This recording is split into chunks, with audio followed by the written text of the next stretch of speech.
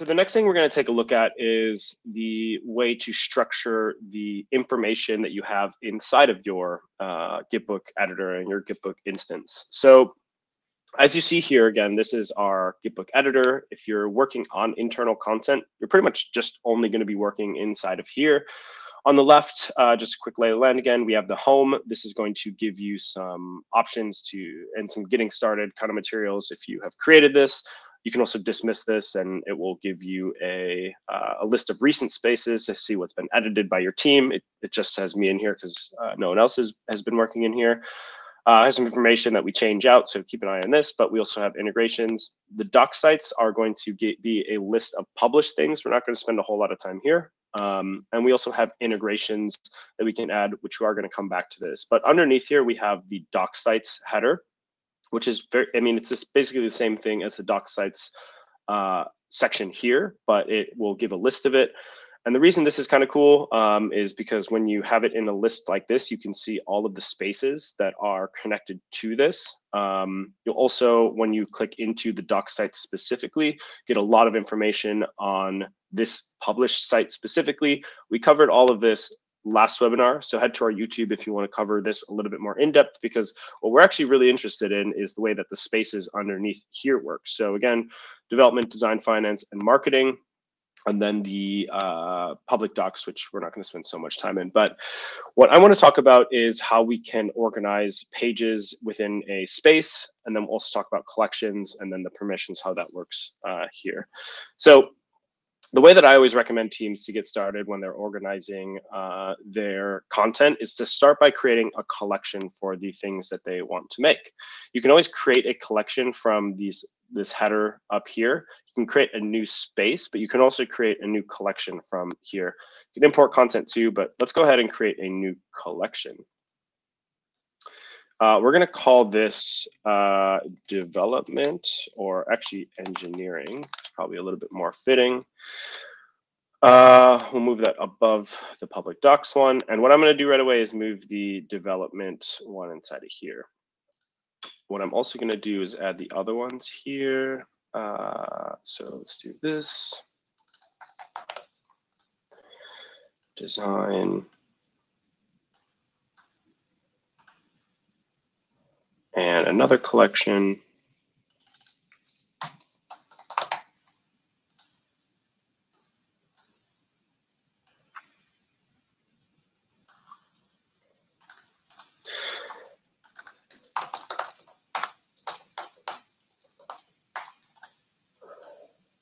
And the reason that I'm using collections in this way is because all of these spaces that you have inside of a collection are going to inherit the permissions that you have set at the top level. So for instance, we have this one called engineering. We have a development section in here.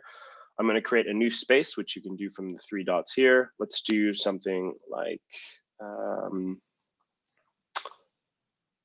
we'll just do contributing. And because, let's say, the engineering workflow might have some, actually just, I'll give a better example. Do something like,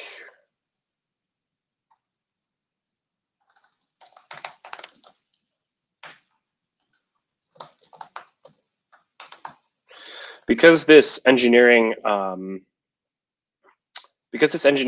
collection has some maybe more private information that we don't need everyone to have, what we can do is take a look at this and add different teams here. So we actually want to give this to just administrators. And we also want to invite the engineering team, which we just created before. Oh, actually, this is the match the roles set inside of here. And engineering can be an administrator in here. So this modal is, excuse me, the access for the company kind of wide one. We can also do this for all of the different ones as well. So I won't go through all of these just yet, or exactly how I did, but as you can kind of see, we can give this to kind of everyone here. What I also might want to do with this one, for instance, when I go to the share, we can also give the leadership team probably access to this, and the leadership team might want to be just like a reader. And I also forgot what to do. I forgot to give this no access here. So basically, what this is saying is everyone in the organization by default won't have access. All of the engineering team will be administrators in here, and all of the leadership team will be readers, and you'll match your highest permission that's set. So because I'm set as a reader here, technically in the leadership team, I'll actually be an administrator in here as well. So we see that. You can also see in here who has access as well. So because this space is inside of the engineering collection, when you head to the share modal inside of a space that's inside of a collection, you'll be able to again see who has access to just like the engineering collection, and then yourself as well. And if you click into that, you'll also get a detailed view of like admins and the readers. And again, those are set from the collection level. Hopefully that's clear. And that's a pretty good way on how I would recommend to structure your own team as well, and the way that you set up your permissions from there. Company-wide, again, because this is everyone in our organization, we're just going to allow them to inherit it, so they will have access. Now, another thing that I want to share with you and show you how you can invite people specifically to something. Let's say that the marketing team has been working with some partners, and they're working on some extra like blog posts or something. We can create a new space for that. And I'll just show you from scratch in here. So we'll say partner blog post number 1. We'll just keep that as untitled, that's fine. When you share something specifically, you'll be able to see this here. So everyone in our marketing team will have access. We can choose if we don't want them to have access, etc. But I could add someone else and do GitBook.com. But actually, we can do something like Addison partner 1. We'll just change this to keep that. And we can add them as a partner to this as an editor. And let me go back now to the organization settings to show you how that affects your members. You'll see that they should actually only have access to the 1, but that's because they were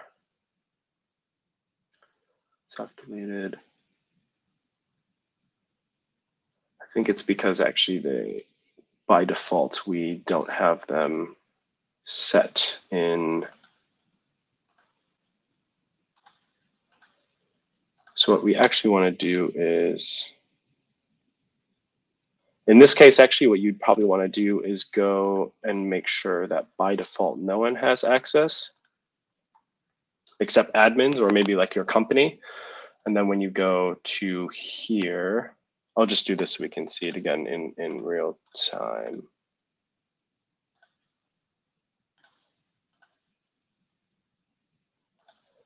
And the public docs too.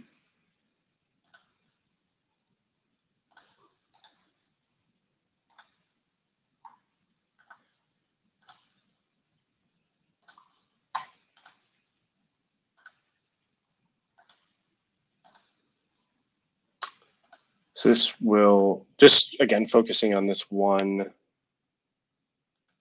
user, they only have access to this one blog post. These are some things that I was working on before that were deleted. they're in the trash here. They will be deleted after 7 days. Just keep that in mind. But you can see how the member, the partner, only has access to the one space that we want, and they are an editor in that space specifically. You can always head back as well again to the members list and definitely get like a good overview of who has access to what. You can click into it and see see the permissions that have been set across across the app there.